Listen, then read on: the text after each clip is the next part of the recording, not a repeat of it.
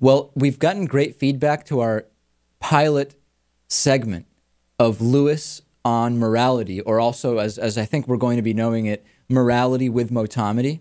Tons of emails about it, and we'll get to them at the end of the show. But I want to, in the interest of giving this another shot and seeing if people are interested, I want to present Lewis with another moral dilemma. And this is, of course, the trolley problem, which we're all very familiar with. We may be familiar with it. And the premise is this. A trolley is running out of control down a track. In its path are 5 people who have been tied to the track by a mad philosopher. You, Lewis, could flip a switch which would send the trolley down a different track, saving those 5 people. Unfortunately, there's one person tied to the track. That person would die if you were to flip the switch, but you would be saving another 5 people. What do? Can I have like detailed character bios for all the people involved? No. Is that what it would come down to for you? Well, in other words, are you saving 5 Nazis and killing an innocent man? That would influence you. It would, yeah. Okay, but let's assume that all people are of equal good standing. Okay. I think I'd have to flip the switch. You would do it. And that would be a morally justified, it would be morally right. You would not be doing anything wrong. Well, if I don't flip the switch, I'm letting 5 people die. Good Samaritan type of thing. You're not acting in the interest of saving those 5 people. I am acting in the interest of saving those 5 people. If you let the train just keep going, I'm saying, without flipping the switch. Right. Okay, let me modify. Because the switch is available to me, by not pulling the switch, I'm letting more people die. Okay. Let me put it a different way. What if the trolley is hurtling down the track towards 5 people? You're on a bridge over where the train is going to pass. There's a fat guy next to you. Mm-hmm. And by pushing the guy off, he would land in front of the train, derail it safely, make it stop. You would save the 5 people, but the fat guy dies. Do you push him over the edge?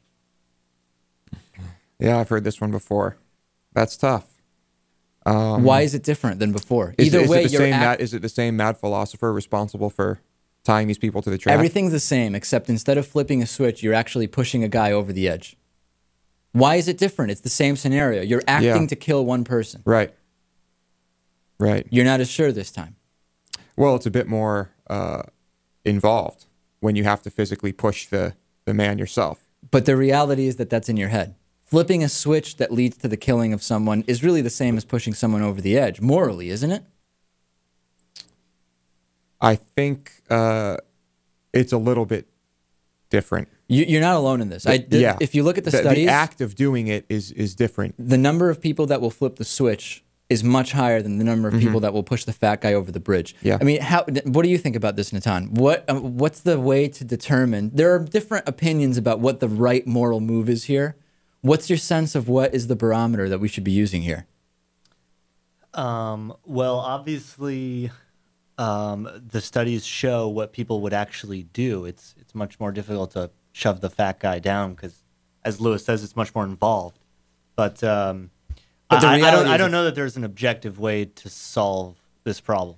My thought on this is, by flipping the switch, you are acting in a way that is going to kill someone that would not have died had you done nothing, okay? Whereas you aren't responsible for those 5 people that are already on the track. You would be responsible. In other words, you are acting. This is kind of like would it make sense if there's 5 people who need organs and 1 healthy person to kill that person and give the 5 sick people the organs to save their lives? You're actively putting a decision. You just let fate run its course. Right, but you made the argument that, is it really fate? If you're there and you can save the 5 people, maybe that's fate, if you believe in fate. What I would say is that I think the reason why people are less inclined to push the fat guy off, it's really because after they'll be traumatized and feel like they're murderers. It's probably more related to the guilt of having committed a crime, whereas with the switch, even though, like you're saying, it's morally equivalent, it doesn't feel like you're committing a murder because all you're doing is flicking a switch. Because you're somewhat detached. But it seems to me like it's completely BS to convince yourself of that. Yeah. They either have to both be right or both be wrong. We can talk about this all day, but who knows what you would really do if that were to happen. That's right.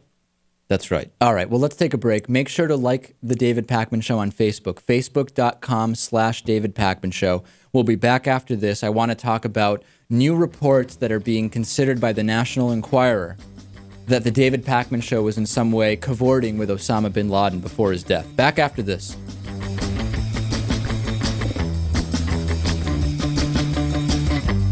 The David Pakman Show at davidpakman.com.